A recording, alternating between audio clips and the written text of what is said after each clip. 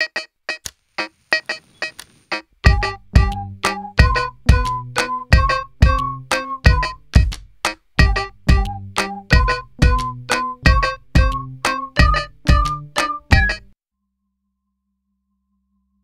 Richard, can you just start by telling us your name, what type of artist you identify as, and where you're based out of? My name is Richard. I took that name from the boy who, in the parlance of this broken world, took my virginity in high school. I take his name, therefore I take myself. I am an artist who names things, namely reality, the day of our everyday. I work on all planes, but I live in this body in Portland, Oregon. Some would call what I do photography. Awesome. And how would you describe your work to someone who was unfamiliar, both the composition of your photos and the meaning behind them? As I said, I'm an artist that names things, and I've been thinking lately about the first naming that we all undergo at birth. We name the space around us with our first cries, the literal signing of our birth certificates. I give birth to my reality every day. I name it by calling it into being.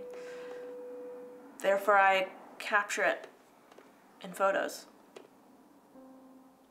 Amazing. So, Richard, what do you think it is about your current series that's resonating so deeply with folks both in and outside of the art world? Well, I've had shows, public-facing shows in the past, of course, the typical who's who of being who we are, etc. But my current show is not public-facing. It is a deeply personal conversation between I and the woman I love. Daily, I birth the reality of my love and passion for her, and I capture it on film. It is for her and for her alone. I'd say, if anything, my work is underappreciated by the public. Oh, okay. Well, I don't want to invade your privacy at all, but if you are comfortable, would you want to share a little bit more about this woman? Would I be off base to call her your muse? My muse, I would say Geniveve is not my muse. Geniveve is my destiny. Can you start by telling us your name, where you live, and what you do for a living? My name's Geniveve. I'm a writer, and I live in Portland, Oregon. And do you know why we asked you here today? Yeah, I have a pretty good idea why. Right, so just to reiterate, to make sure we're all on the same page, originally Hot Peach reached out after one of the birthing photo texts went viral. We assumed the Instagram account was a collaboration project between you and Richard, but we spoke to Richard today, and it appears she's not a conscious participant in the Instagram project. So I guess we're here because we want to give you the opportunity to explain what's going on. Yeah. Okay, why don't we start with how you and Richard met? Okay, well, I met Richard over the summer.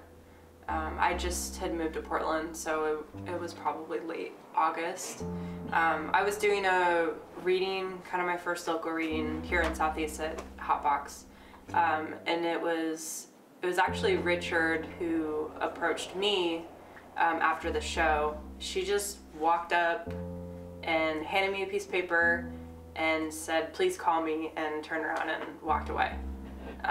which at the time I thought was a little weird, but I don't know, she seemed interesting.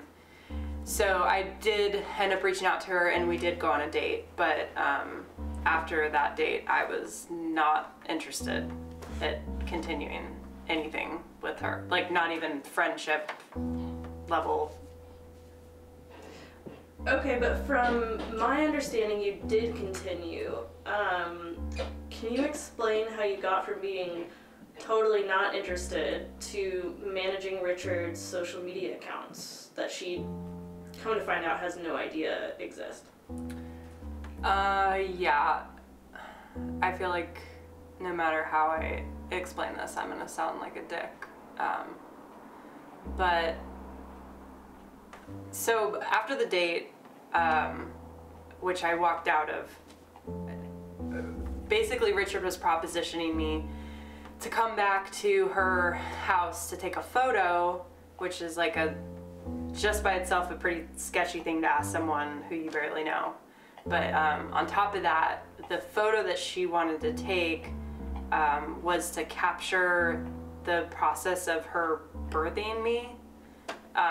So I basically said no thank you and left. And I thought that was it. But then probably 3 days later, I got a text and it was from Richard and it said something along the lines of, or actually I think I have it in my text still. Do you want me to pull it up? Oh yeah, sure.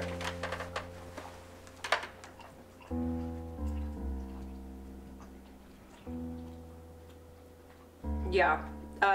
So she said, I give birth to our story, followed by this photo.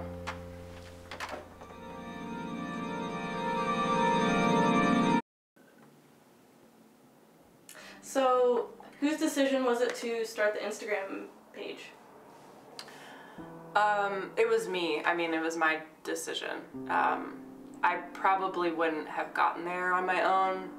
I had sent Richard's first text in a group text to some of my close friends back home. And I guess that's probably where all of this started. But it was me who started the Instagram page. I mean, I take responsibility for it. What was going through your head when you posted the first photo? Did you consider the possible repercussions? It sounds stupid to say now in hindsight, but at the time I didn't consider that anyone would even see the photos outside of my friends. I had no idea that the public was going to respond to her photos the way that they have, and I don't know, I feel like I created a monster and I really I don't even know what to do. What do you see as possible next steps? Well, I mean, that's kind of why I'm here, you know. I was hoping that I could just shut it down and walk away before Richard found out about it or anyone else found out about it, but obviously that's not an option anymore. But the other part of me, like, kind of is starting to see the good in it, you know, like, she has over 1 million followers right now, and there's galleries, like really big galleries that want to show her work. So I just have no idea how I would even start that conversation with Richard. But I don't know what to do. Well, I can make it easy for you. I'm meeting with Richard for our final interview tomorrow, and I thought, just from a journalistic ethics perspective, if you don't tell her by then, I am going to tell her.